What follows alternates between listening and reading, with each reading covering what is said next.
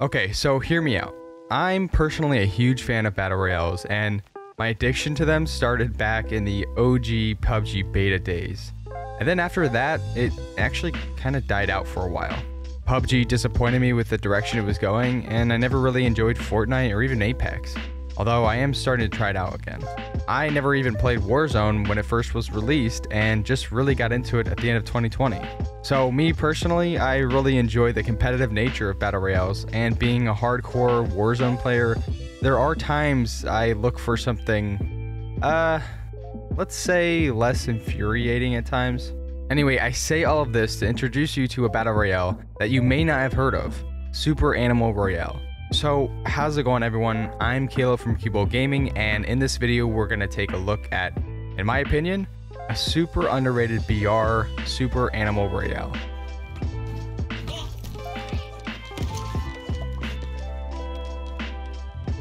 So I originally came across the game, I want to say in June of this year, but I naturally was really curious of what the game was all about. The game is basically your traditional Battle Royale, launching everyone in the map, and you depend on the loot that you get. Also, something important that I want to say is that the game is extremely fun, and even some of my friends that don't like BRs really enjoyed this one. It has this, I don't know, this feel about it that even if you lose, you don't get mad because it's just not as aggravating as some other BRs.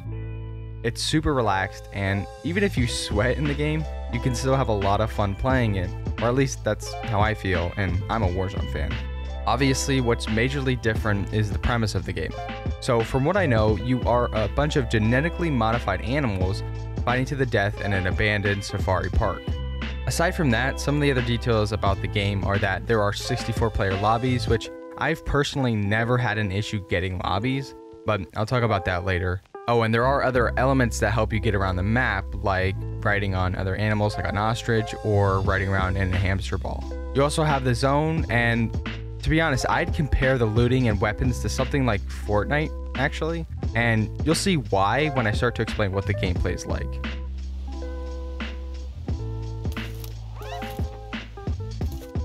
So like I just mentioned, the looting reminds me of Fortnite, and obviously there isn't any building, so what do I mean? Well, first off, there aren't any loadouts like in Warzone, and the real reason I say it's similar to Fortnite is because of the healing system in the game. You have health kits to heal up your health bar, and then you have the shield drink stuff. I know they have a name for it, but I forget. I guess Apex has that too, but the drinking part reminds me of Fortnite. Other than that, the entire game is very different from any other BR, and it's got its own identity to it. One thing that I think should be added to the game is a buyback feature, or at least something like a gulag or something similar. Once you die, it's over, and I think the game would benefit from being able to get bought back or being able to fight your way back. The most obvious thing about the game is that it's a 2D overhead view, so that creates a completely different dynamic than what you'll be used to. Even more so than third person, this is a lot different. I actually enjoy it, and it isn't crazy with how much you can see. So how it works is you have a specific field of view, and any objects or buildings will block your view of seeing anyone behind those objects or buildings. And if you are in a building, your view is somewhat limited to what is inside that building only. I'm probably not explaining it the best, but you'll have to try it out yourself. Basically, I think the way they did it and the way they set it up works out pretty well. The gunplay feels great. Obviously, you won't be dealing with any recoil because it's a 2D view game. It's mostly point and shoot, but that doesn't mean it's easy to kill other players. There are a lot of movement elements that you need to take into account when shooting at other players. One specifically is the rolling in the game. So you can do these dash type rolls, but if you time them just right, you can go crazy fast. So if you run into the better players, it's pretty hard to track them since most of them are rolling all around, kind of like in Warzone with slide canceling. Overall, I really like the gameplay, and it's way different than your average Battle Royale movement and gunplay.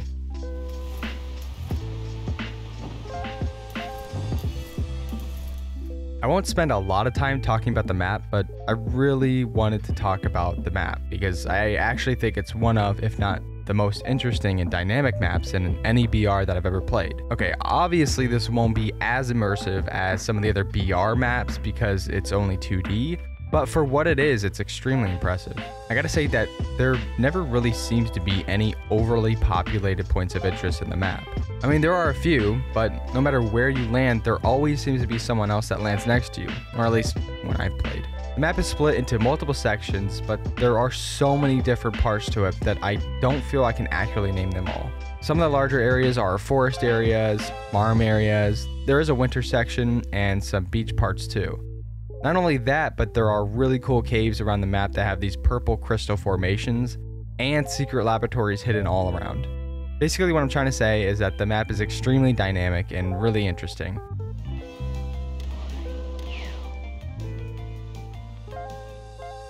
A concern of a lot of battle royales is whether or not they have enough base content to retain the player base, and enough active new content to bring more people in and keep the player base happy. First, I gotta mention that the game, like I mentioned before, has never given me an issue with finding matches. That said, I checked the Steam charts and it's got a real solid player base. At any given time, there are about 1,700 players, give or take, on the game. And when I say at any given time, I mean this is hardcore consolidation. The game almost never has any dynamic number changes, so the people that play the game really love it, and this game is 3 years old too. The developers are always updating the game with new skins and items, but I don't think there has been any new maps. I could be wrong about that.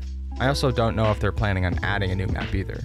Bringing up the skins, the cosmetics in the game are really fun too, and in order to change your animal or genetically modified animal, you can do these tests to create new breeds and types of animals.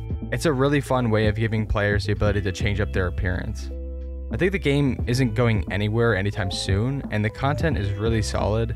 Just hoping they add a new map soon, or maybe some more game modes.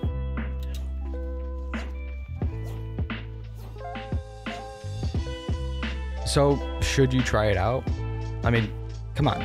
Being a killer furry in a battle royale format, of course you should try it out. But in all seriousness, I really do like this game, and I almost seem to hop on every now and then just to relax and have some fun. I'll be honest, I don't solo play this game and play it like every night, but it seems to be always there when I need something to play and just have some fun with. I actually feel like this could contend with the bigger titles, or at least supplement to the big 3 BRs. Kind of like a funny alternative that people play to blow off some steam. The game is completely free on Steam, so honestly, send your friends this video and convince them to play with you, and just try it out. It's a whole lot of fun, and I really hope to see more attention on the game. Thanks everyone for watching. Be sure to check out our podcast, Cublecast, and be sure to try out Super Animal Royale.